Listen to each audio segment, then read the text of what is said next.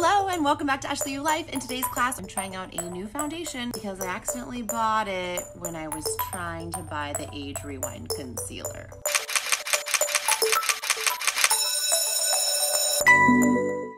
So funny story, I had been wanting to try the Age Rewind concealer for like a long time, and I happened to be in Ralph's when I was walking down the makeup aisle and I saw it and I was like, oh yeah, I want to try that. So I got it. What I thought was it. I actually grabbed this, which this is actually technically the foundation, and they didn't have the concealer, but I didn't know that there was two different sizes. But if you just saw this, you wouldn't know. But if you had these together, I'd be like, oh yeah, this is the concealer. Well, they didn't have this. So I didn't have anything to compare it to. So I thought, for some reason, I thought this was the concealer and I got it. And I was like, oh, and then I got home and I was like, wait a minute. And then I didn't want to return it because I felt like that was too much work. So today we're trying it out and you saw me just put it on my face. And so I'm getting ready fast again today. I'm gonna go meet my dad to go look at cars. And so I thought it would be a perfect time to try something that maybe could be faster than making my own foundation. So we'll see. And so the foundation is super light and it went on super smooth, and it's a little lighter than I would normally get just because I thought I was getting the concealer, so I got like a really light color, but I feel like it still works. So I like this concealer. I just don't use it every day. I feel like my other one is just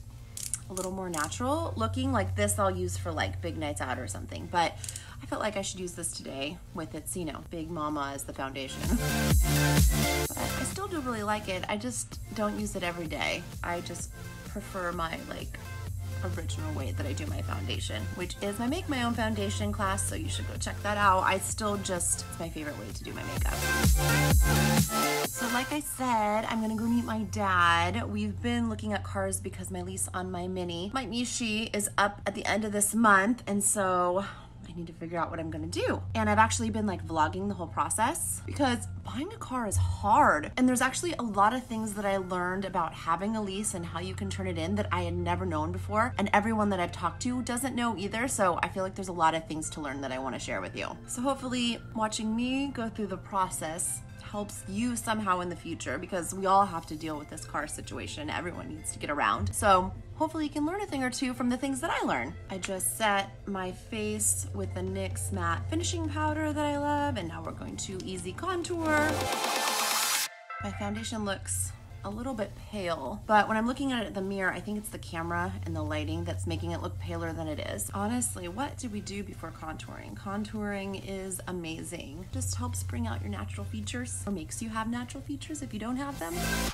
And I haven't done bright colors in a while, so I'm gonna use my fun little NYX palette that I love. Where to start? I'm gonna mix a little orange and a little pink. And I always use a dabbing motion when doing colors at first, just so that the pigment really gets in there. Now using the same brush, because it has like the residual color on it, I kind of want it to blend together. I'm gonna go for this green and a little bit of this light green for under the eye, just for some fun. Look how fun that is. I'm loving it. And some actually got on this top line, which I am not hating, so add some there too. Ooh, I'm loving that. And then I'm gonna take a little bit of a smaller brush, add like a little purple with a little lighter purple for the crease.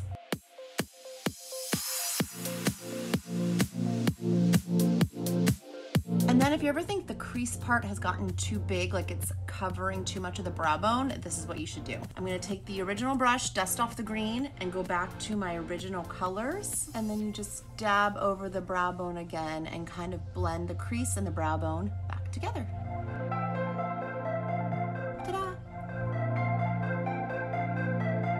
And then we're gonna bring all this craziness back together with my favorite translucent powder. This light dusting motion I'm doing is for any excess fallout that I had, because inevitably a little bit of eyeshadow always does fall. But because I set it before I did eyeshadow and now I'm dusting it away and setting it again, it should all just dust away. And then dusting right here above the brow bone and the eyebrow really just tames down the color of any crazy eyeshadow. And if you feel like you lost some color, this is what I do. I go back to it and I dab a little bit on top to make the color strong again. I still have the residual of the purple. And then I still have the residual of the translucent powder just to dust off anything that might have fallen. But you're not going as crazy with it before, so it's not taking away the bright colors you put back on, if that makes any sense. But now it's brow time. When you do fun things with your eyes, you definitely want to define your brows. Otherwise, they'll completely disappear. I mean, the difference isn't that much, but it just looks bad. And I love this highbrow for defining under the eye because you can do it after everything. You could probably do it before. I just feel like it stands out just a little bit more if you do it after your eyeshadow and after your brows, but do whatever works for you. This is what works for me. Okay, so like I said, I'm looking for new cars. Now, I'm kind of looking at electric cars right now and I'm super excited about it. So if you have any experience with an electric car and you have any advice, please put it in the comments below. I'd love to hear. Just mixing my glitters. I just use the same container and I just change up the glitters so the glitter color is ever changing. Little primer so it sticks. I'm gonna go above the green on the top of my lid because I want that color to shine through. And I'm gonna try to just go super light with the glitter. Like it's more of a dusting than so thick.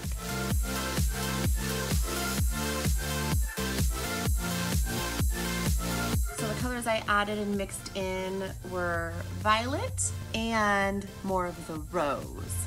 I love the rose color. Rose and crystal are probably my favorite. So if you're gonna get any of these glitter brilliance, get those. But you're talking to a person that has all of the colors, so I'm just letting you know if you don't have any colors, those are two great ones to start off with. Okay, dusting off any glitter fallout. And so when you do your makeup, you're just kind of playing around with things and adding and fixing things if you do something you don't like it. Like it's all about change. So you just have to like go with the flow. And so I want to make the upper lid just a little bit more green. So I'm going to make it more green. So fun. As always, dusting off any fallout. I love it. Now we're gonna add some color to these cheeks. And I have this palette which is like 4 colors. This one was like an orangey color that I just love that I'm obviously almost out of. It's an e.l.f. palette. This is the dark one. And I'm just mixing all the colors together, making my own color. If you feel like you go a little crazy in the blush, take your translucent powder brush and just dust over it to calm it down just a little.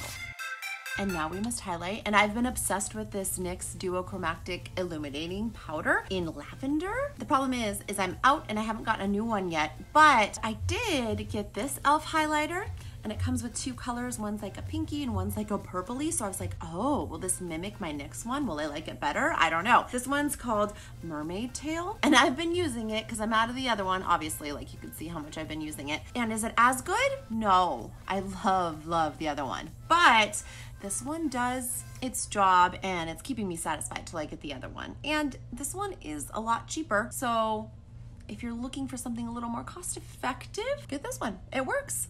And you get 2 colors.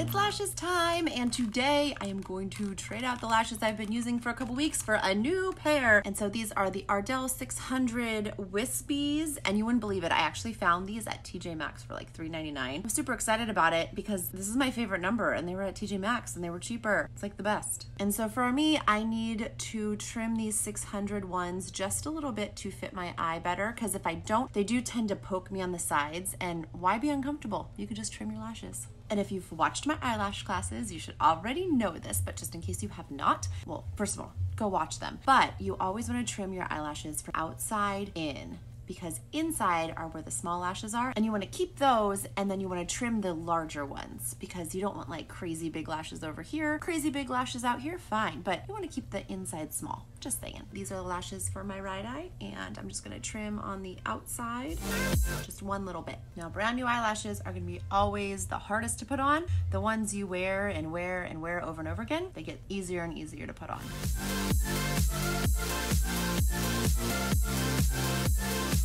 Mascara time!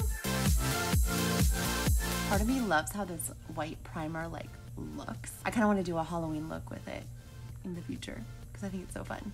Like a snow princess or something. Oh, so getting back to the electric car thing, if I had to choose any car, I would love the Kia Soul EV. It's so cute and has this amazing sunroof on top. But the only thing is that it doesn't get that many miles to the one charge. So I'd have to worry about charging up all the time. So that's making me look at other cars. So right now I'm looking at like the best car you can look at basically under the Tesla, which is the Bolt EV, and I do like it a lot. It's super cute. It like gets over double the miles that the Soul does, and you wouldn't have to worry about anything. It's almost like having a gas car and not worrying about anything. I'd probably get anywhere and get back home to charge without ever thinking about it, which is great peace of mind, you know? So I'm gonna put some lip gloss on. I found this Milani lip gloss. I think it was at CVS, and it's like a purple sparkly. So fun. I told you it was so fun. Your glitter. You did, but I'm filming. Look at my puppies. These are the kind of interruptions I have to work with. Okay, I just gotta finish getting ready, do a little hair and some jewelry. I'm super excited about how my hair turned out. So this curl right here and this little wave curl in front are just like how my hair air dried. I'm super stoked about it. So then I just added a few flat iron curls to the rest of it, and then of course teased my hair as I always do. And of course I have classes on how to flat iron curl your hair and how to tease your hair, so check those out if you want to know how to do it too. I think I'm ready to go check out that Bolt EV again. And if you have any info, if you have experience with electric cars, please let me know in the comments below. I'd love to hear what you've been through and your experience. And I want you to make sure to like and share so other people can like and share. And don't forget to subscribe. I'll see you next class. Okay, also real quick, something I wanted to show you. I went to Costco today and I found a few kind of awesome things, like a new flat iron, and it was on sale for 50 bucks. So I'm super excited about this. I cannot wait to try it. I didn't try it today because I wanted the first time I use this to be when I try it with you, so you can get my first initial feels on it. I'm so excited. Okay, and so now the other fun thing that I got, I actually already have, and now I have a second one. It is this awesome collapsible ottoman. It is like the best thing ever, and you can store things in it.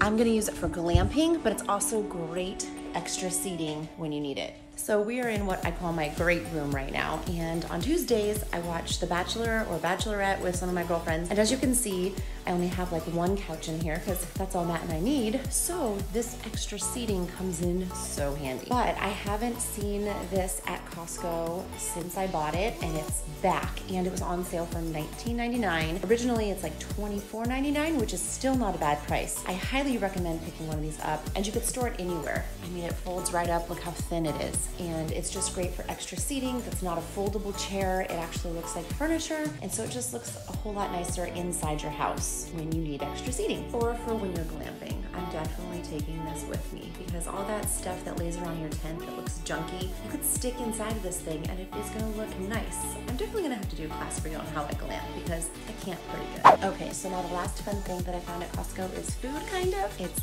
this Birch Bender's pancake and waffle mix. It's paleo and it has no sugar added, and the ingredients are super simple. I looked everything up online and everything just comes from nature, and I actually made some waffles. Look, I made waffles. I was super excited about it, and I undercooked them so that way I could toast them in the oven and they'll crisp right back up, and they're actually pretty good. And I made like a little sandwich on one earlier by just like cutting it in half and using that as the bread, and that was pretty tasty too. I don't know if you've ever had a waffle sandwich, but there's a place out here in California called Bruxy that does waffle sandwiches, and they're amazing. And this wasn't it. And was this exactly like Bruxy? No, but you know what? It worked, and it was pretty freaking delicious. And I also looked online and they had a bunch of recipes, like for pizza crust and for strawberry shortcake, just so many things, and I cannot wait to try them all. And so thank you for joining me for this bonus edition of my fun finds at Costco. Go get them.